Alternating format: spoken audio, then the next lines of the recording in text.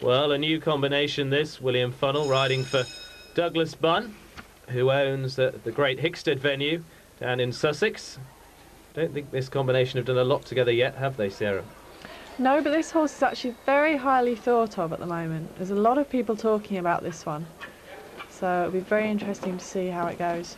Of course, Chloe Bunn was the one that's really produced this horse, and she rode it at a few of the minor internationals last year. You can see why they're talking. You see the way William just put on a bit of pressure at that oxer, and the horse really responded with a really big jump. No, that's gone. Yeah. You can see round the corner, William's under pressure here, obviously. He's got to really set a good time. Bit quick round the corner. The horse just made a slightly green mistake. Just rubbed the front rail of that oxer. Very unlucky. There's nothing to say. You can't win a Grand Prix with a fence down, so he's really got to push on and put a good time together. 35.04 the time on the clock.